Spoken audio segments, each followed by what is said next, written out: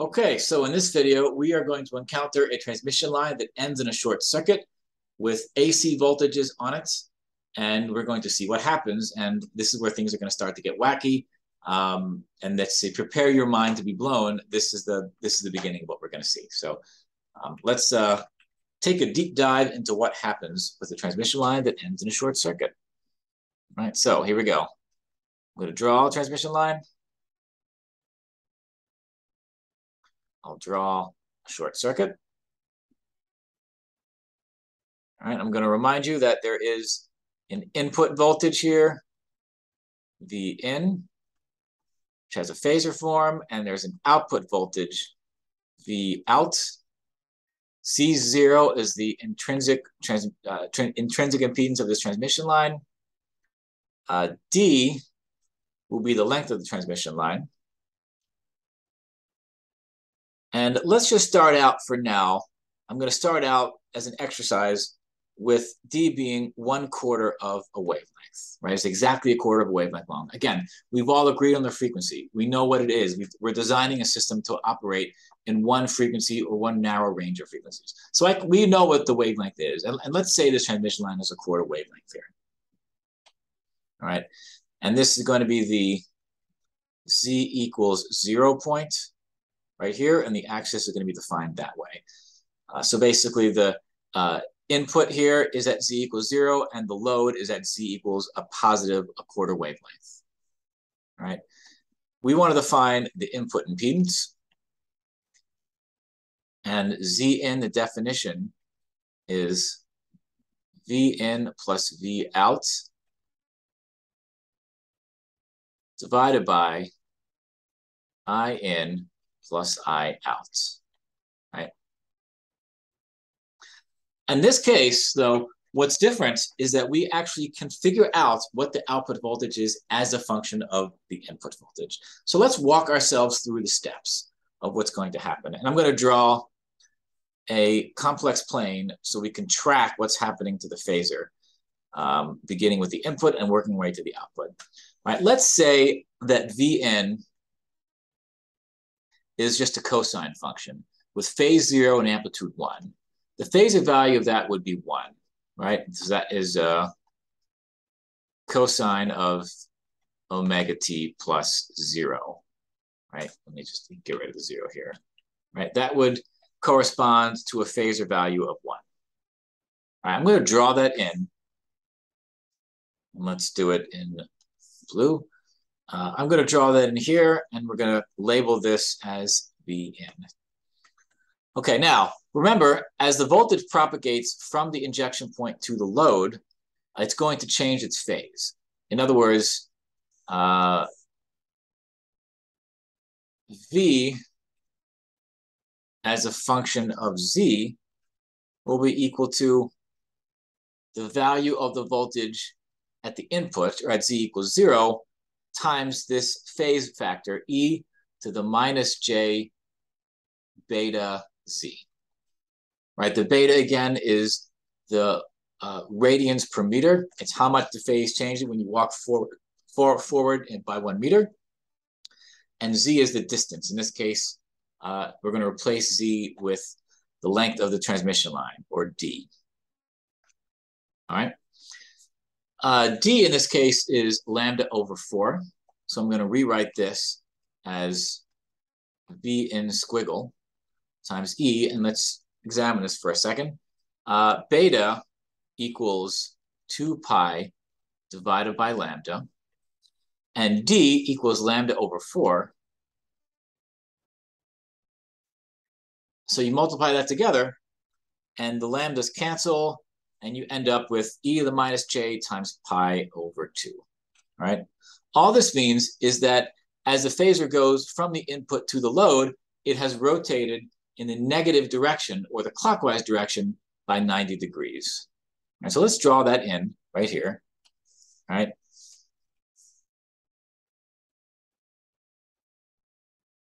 This is the phasor value of the voltage at the load.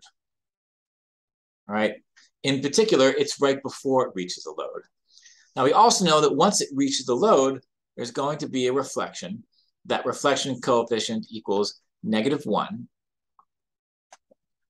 And so if this second blue line here represents the phasor just as it's hitting the load, right after that reflection, we've got to flip it by -1, which means I'm going to draw like this. This is a -1 flip. This is the value of the voltage right after the load.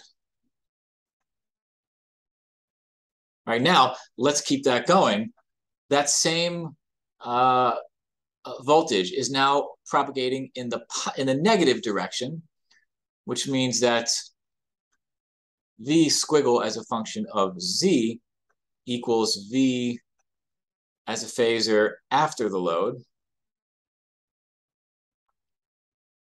times e to the positive j beta d. In this case, it's positive because the wave is now moving to the left, right? It's moving in the negative direction.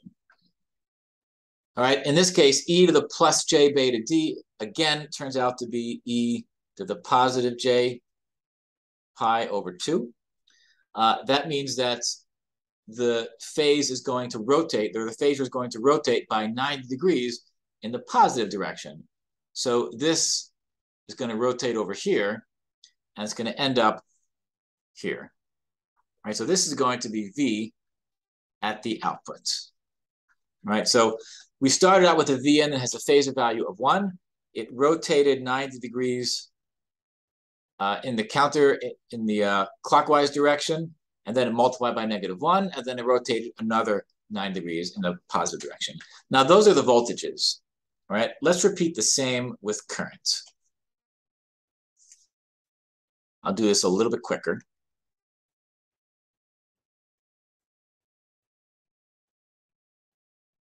All right, so the current, let's keep this in red. The current is going to have value Vn divided by Z0. And again, it'll be in phase, so it'll have a phasor that's along the x-axis, right? And the same thing is going to happen as that current rotates to the load, right? It's going to move along 90 degrees. So this is V at the load divided by Z0. All right, now the difference is that when it encounters the load, the reflection coefficient for current is +1, because it's the opposite of what it is for voltage. So the voltage after the load is going to be the same as it was right before the load. This is V after load divided by Z0. All right. So now we've got to propagate it again. And as the wave goes from the load back to the source, it's again going to rotate by 90 degrees in the clockwise direction, and it's going to end up here, right? So this is V out. Sorry, this is I out pointed in this direction, which has magnitude V in divided by Z0. It's just pointed in the opposite direction, right? Now with this, we are now equipped to calculate the input impedance of this circuit that has a quarter wave transmission line that ends in an open circuit. And for that, let's just visually look at the phasors. V in plus V out is just going to, they're going to add up perfectly because V in and V out have the same value. They both have a phasor value of 1. So this is going to be 1 plus 1. All right. Now we're going to divide that by I in plus I out, right? The sum of the input current and the output current. And you can take a look and you can see that I in and I out are equal and opposite of each other. The first one has a phasor value of +1 and the other has a phasor value of -1. All right. So the input impedance equals 1 plus 1 over 1 minus 1, or if you prefer, 2 divided by 0. And this is infinite. All right, now let's stop to think about that for a second, because we started out with a load that's a short circuit, and we then stepped a quarter of a wavelength away from that transmission line. And what we're calculating is that the input impedance is infinity, or it's an open circuit. So if you are standing at this point right there, and you're injecting a voltage, and you're watching how the current responds to it. You would be fooled into thinking that you're attaching your voltmeter to an infinite resistance. You have absolutely no idea that it's actually a quarter wave transmission line that ends in a short circuit. This is completely wacky if you think about it. We're basically taking a short circuit and making it appear to be an open circuit, right? So there's one of those, like, get ready to blow your mind. Here we go. A short circuit has become an open circuit simply by setting the length of the transmission line to a quarter wavelength and then calculating what happens to a sinusoidal wave that goes in, considering it as a wave. All right. Now, you can probably take a similar approach, except have the wavelength be something else, right? So if you repeat the process,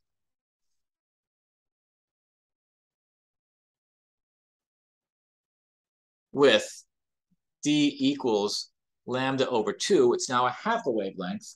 I'll pretty quickly show you how that's going to land.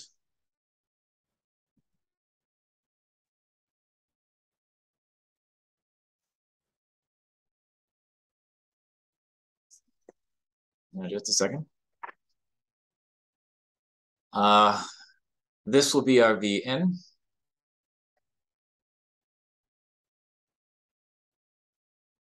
The half wavelength propagation to the load is basically going to rotate this phasor by 180 degrees, right? And this will be the V before the load.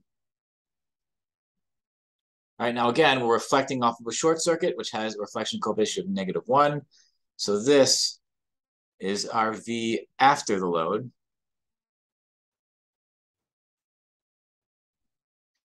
And now we got to rotate it by another 180 degrees as we basically change the phase for the propagation from the load back out to the source. So this will again rotate over here, and this will be V out. All right, repeat the same thing for current.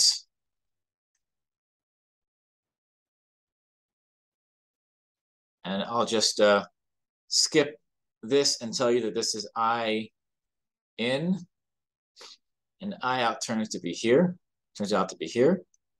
All right, so now we can take the phasor sum of this, right? Z in is the sum of the voltages divided by the sum of the currents. So V in plus V out are equal and opposite, so they're going to cancel. This is 1 minus 1, right? The sum of the currents are something different, right? This is 1 over Z0 plus 1 over Z0.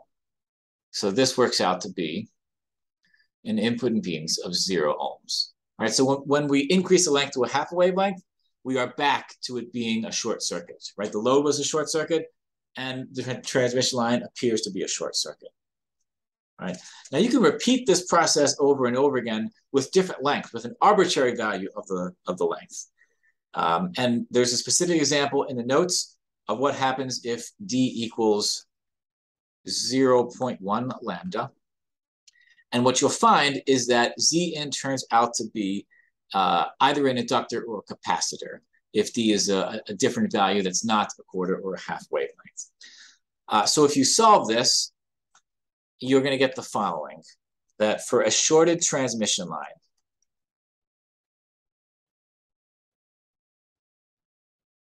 the input impedance equals J times Z0 times the tangent of beta times the length of a transmission line D, all right?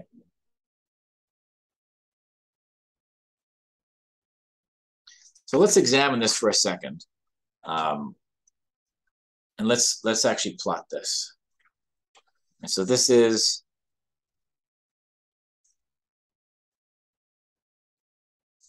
the imaginary part of the input impedance. All right. Now, first thing I want to point out is that the input impedance is strictly an imaginary number. Z0 is a real number. Tangent of beta D is a real number. And so we're multiplying a real number by J. It's a purely imaginary number. So the input impedance of a transmission line that has a short circuit at the end will look like either an inductor or a capacitor or a short circuit or an open circuit. It will never look like a resistor. All right, so that's point number one. Let's draw what this looks like and just plot tangent of beta d. It's going to look like this. It's going to start out at d equals 0. It's going to start out with the value of 0. And then it's going to have a big asymptote right there.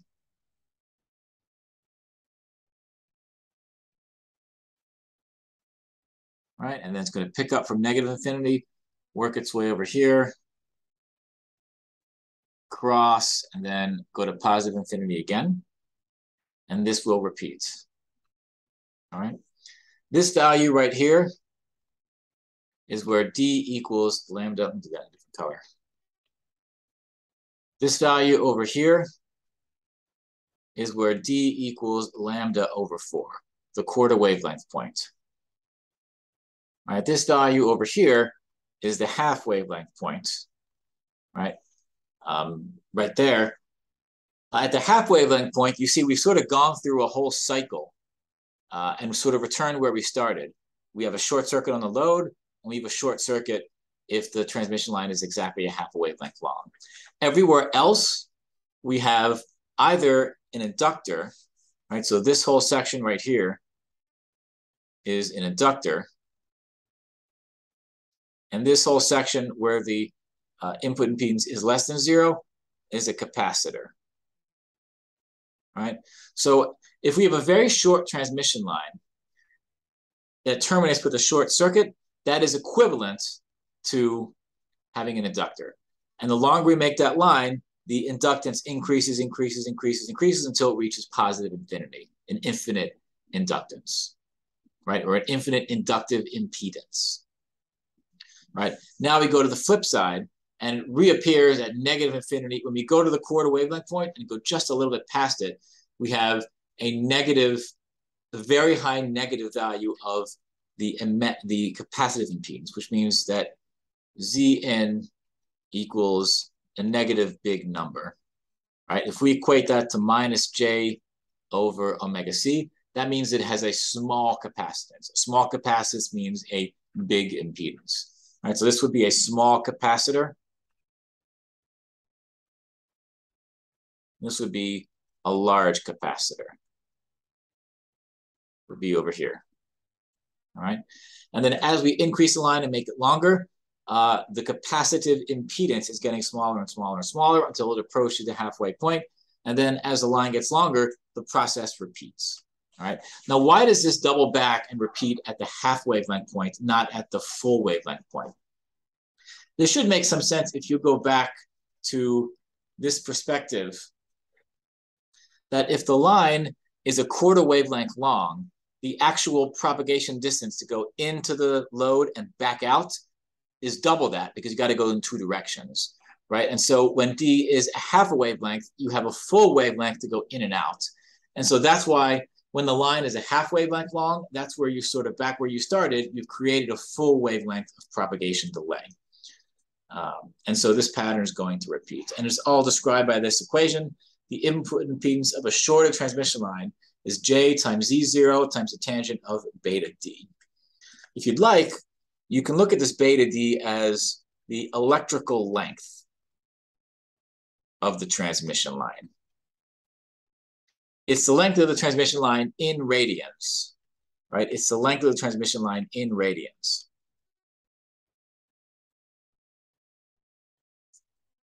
Right? And again, make sure that if you're applying this, say, in a calculator with MATLAB, be sure you're keeping the units correctly.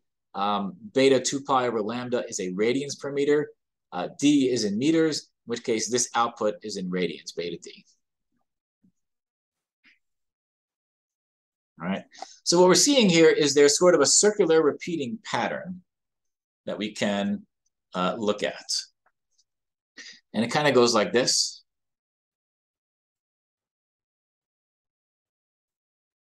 On this side, we're going to have short circuit. On this side, we're going to have open circuit. And we're basically going to loop around this circle as we increase the length of the transmission line. All right, so D equals 0 will be located right here.